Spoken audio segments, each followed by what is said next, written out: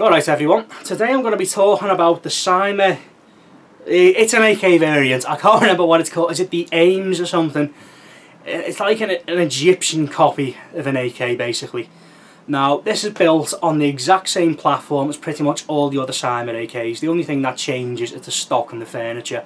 So basically what you were getting is mostly steel and wood. These cost about 120 quid. I will happily go on record as saying Cyma AKs are the best value money gun you can get today. They always have been in my opinions, and they will continue to be so for quite some time. Now the barrel obviously is going to be aluminium. For legal sake you can't go making them out of steel, otherwise you get into pretty ropey territory. But the gun itself feels absolutely solid. I have no complaints about it whatsoever in regards to its build quality. There are a couple of little annoying things on it, we will address that later. But if you are after a battle ready rifle that you can go out straight into the field and use, this is the one for you. Some of them can be shooting a little hot, about 350 feet per second, but on most websites there are typically options to downgrade it. Now the rifle itself, if you're after something that's ready as a package, as I mentioned earlier, this is the one to go for, because not only are you getting steel and wood, it comes with a battery and charger, and this one comes with 2 magazines. If you were high caps, everyone knows I don't like high caps, but if you're starting off, they're pretty much perfect. 2 high caps, you're holding about 500 BBs. You're good to go for the day with that. I mean, this thing, I just can't believe how impressive it really is. With the 8.4 volt stick battery, which goes under the dust cover and straight through here, you're looking around 800 rounds a minute. Now, that's a little high for an AK in my opinion, but it's a sweet spot for a gun like this. You're competitive with pretty much everything else on the field, apart from those high pressured air, you know, they plug into all that and all that stuff. They're putting like 5 million BBs a millisecond or something. But no, you get one of these, you can't go wrong with it. Now this also has a quirky little feature, as you're probably going to see in the video overlay. They actually have a mechanical blowback. So there's a little rod connected into the gearbox, so when the piston moves back, the bolt moves back with it, so you get a simulated blowback.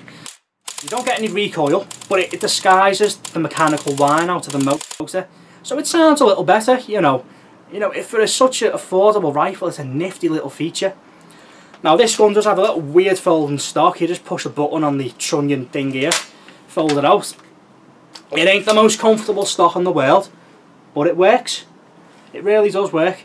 If you're wearing quite a padded jacket or thicker heavy clothing, having a little stock like this, it really does work wonders. You've tried shouldering something like an M4 stock or something and you've got really heavy clothing on, it can be quite uncomfortable. Because this is such low profile, you can tuck it into any available space you have on your shoulder that's not covered by pouches or armour or whatever, and you can really get it in there.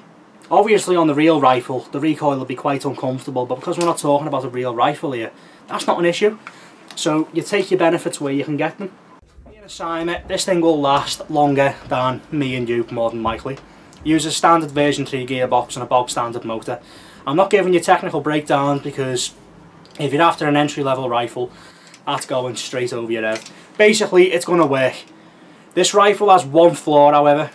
All of the Cyma AKs share this. So I'm not going to demonstrate it in here, but basically you put into full auto, you're firing away. Okay, what happens is eventually it drops down into semi. You can't remedy this by undoing this little knob here and tightening the screw down, and it will be a bit firm in the selector switch, but eventually it does come loose again. So you do need a little bit of thread lock on there. These have been an issue on Cyma AKs for years and I don't know why they haven't fixed it. It's quite annoying and a little perplexing really, but it's one of them things. As I said before in my other videos, Chinese brands cut corners. And let's be honest, for about 130 quid, what can you expect? This thing is absolutely, for what I can say, is amazing. The build quality is right up there. It doesn't feel that far off from a real AK. The only thing that gives it away is the pistol grip. But all in all, I cannot fault this thing at all.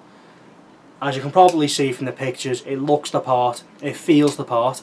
So if you're after something a bit different that stands out from the crowd, but also to turn some heads this as well, go for one of these.